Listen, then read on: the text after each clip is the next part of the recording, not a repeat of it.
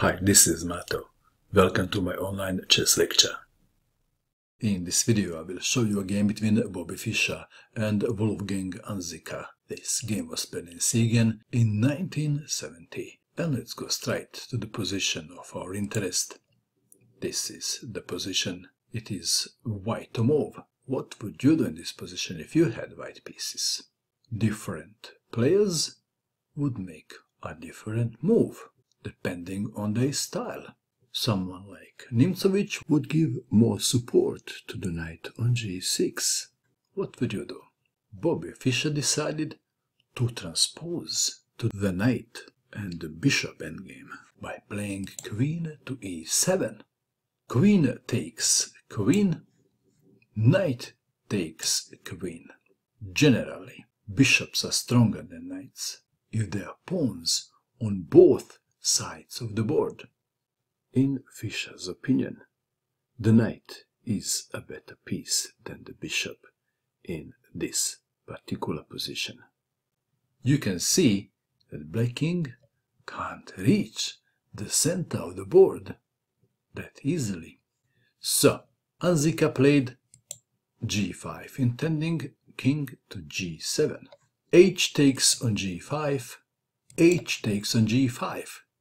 And now the Black King can go to g7, but White has a protected passed pawn. The game continued. Knight to d5, attacking the pawn on c7. Bishop to c6. Let's take it back. How about c6, attacking the knight? Is that a good move? Then knight to f6, check. And when the king moves, knight takes bishop. Back to our game. Bishop to c6, knight takes on c7, and now bishop to f3. Attacking the pawn, which is defending the pawn on f5. It looks like that Black is doing well. Maybe. It is white to move. What would you do in this position if you had white pieces? Fischer played knight to e8, king to h6. Why? Let's take it back. If bishop takes on g4, then knight to f6 check wins the bishop. Just like that. Back to our game. That is why Unzicker played king to h6 to avoid the fork. Knight to f6, defending the pawn on g4. King to g7, attacking the knight. What is the best square for the knight? Instead of moving the knight, Fischer played king to f2.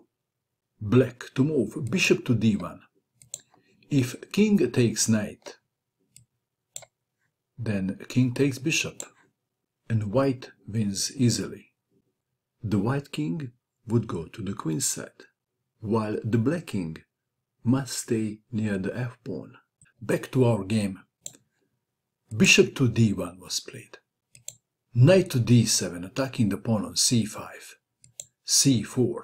White played a move and black resigned, and the move is king to g3, and player with the black pieces resigned. For the entertainment purpose, I will show you just one line. Bishop to a4, attacking the knight. Knight to b6, attacking the pawn on c4. Defending. a4.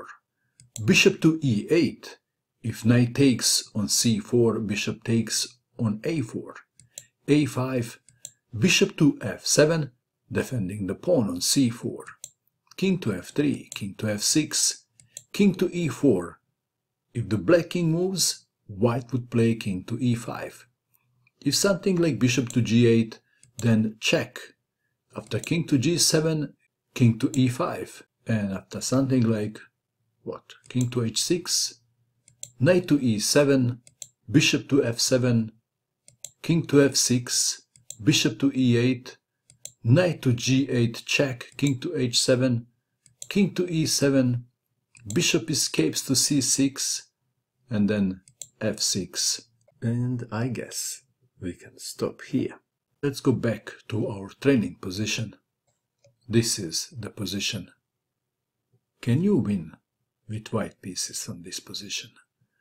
Please click on the link below the video and test your endgame skills against the Terminator. Good luck! And that is all. I hope that you enjoyed watching this video. I wish you good luck with your chess, and bye for now.